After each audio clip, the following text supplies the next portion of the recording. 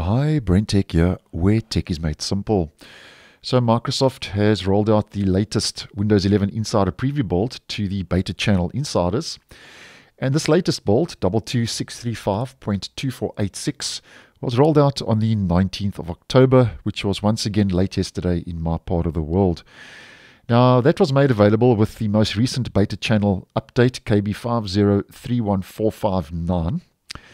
And just like the Canary and Dev channels for this week, there's not too much going on in the beta channel. All three channels have received so-called Lite builds.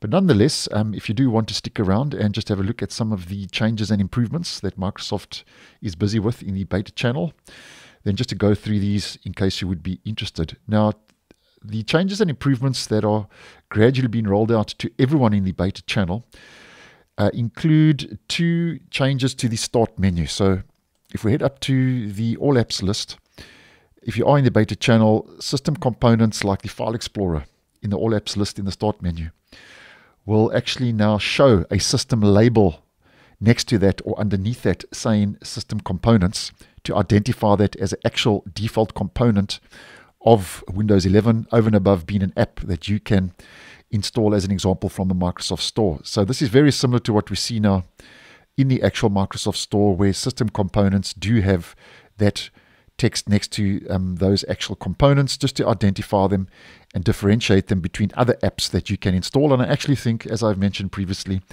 that is a nice move. And then, as I've mentioned for the Canary and the Dev channel this week, the Xbox Game Bar is now just simply called Game Bar. And that's rolled out across the board, even in the stable version. So that's a change now that's available across the whole Windows 11 platform. And then a feature that Microsoft rolled out in a previous beta channel build, 22631.2129, has been temporarily disabled. And that's the improved screencasting experience that was introduced back then.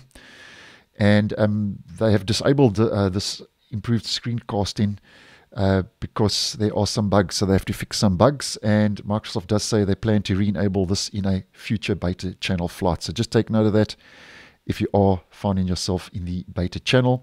And then there are a couple of fixes, two fixes that are rolling out for everyone in the beta channel.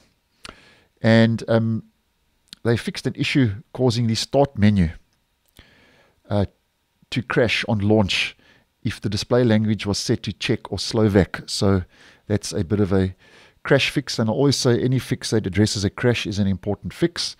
And then, as I've mentioned previously, if we head over to our taskbar settings and we click on the search and we choose search icon and label, as I've posted previously, and I'll actually leave that video down below, they fixed an issue where the search icon in the taskbar wasn't appearing correctly for people using search icon and label. So this little search label was kind of covering up that magnifying glass, and it was making it look like the Windows search C bug, as I called it, making that magnifying glass look like a C.